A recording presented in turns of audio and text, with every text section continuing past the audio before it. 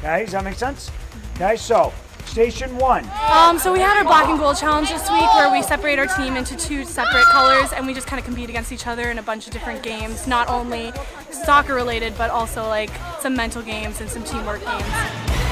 I like it because it really brings out our inner competitive spirit, and then that again translate onto the field. You can see a huge difference from our freshman year to now my junior year of doing this. Like our freshman year, everybody was kind of scared to yell at each other and talk a little crap. But this year, everybody's out there really grinding and like putting it all out there for their teams.